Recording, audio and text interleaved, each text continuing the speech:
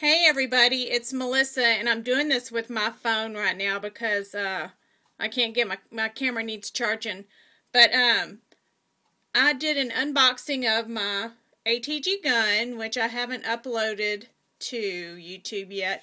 But while I was sitting there filling it up with tape, I thought, how could I make this cute without sticking stuff all over it? So I haven't seen any videos yet like this one, and there probably are some out there, but I just took the little insert, the directions it came with on how to load it, and I traced some cute scrapbook paper.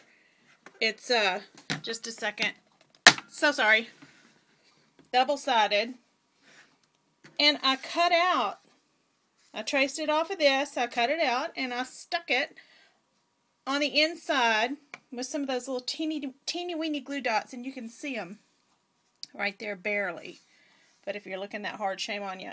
But I used the K&Company Berry Sweet paper, and it's even got a shimmer. This particular one has a shimmer, which you can't tell inside of here, but I can see it from where I'm at. So anyway, I just wanted to share that right quick with y'all. If you want a quick way to dress up your PINK ATG guns, or any ATG gun actually that isn't permanent, do it like that. Now, I'm not saying in future I may put crowns and stuff all over it, because you know I do love crowns and bees.